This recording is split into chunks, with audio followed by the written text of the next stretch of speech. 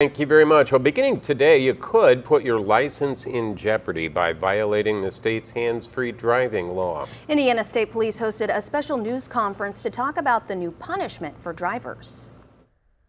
Traveling Indiana roads is a shared endeavor that is only made safer when we are aware of the law and making good decisions behind the wheel. That's exactly what lawmakers intended when they passed the Indiana hands-free law. It makes it illegal for drivers to hold mobile devices while driving and has been in effect for a little more than a year. It's a very prevalent offense.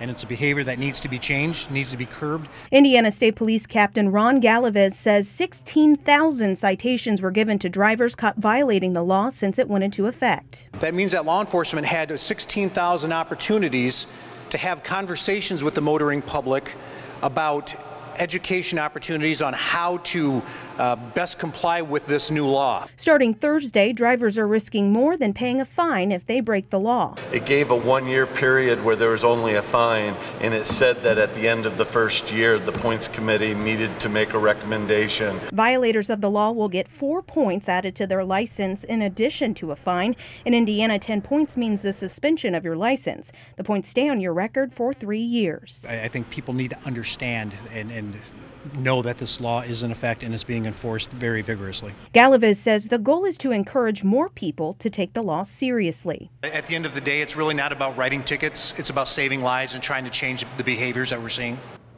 The state also created new point systems for school and work zones. Those range from 4 to 8 points depending on the speed. In the past, the points were based on speed only and not the specific area where the speeding happened.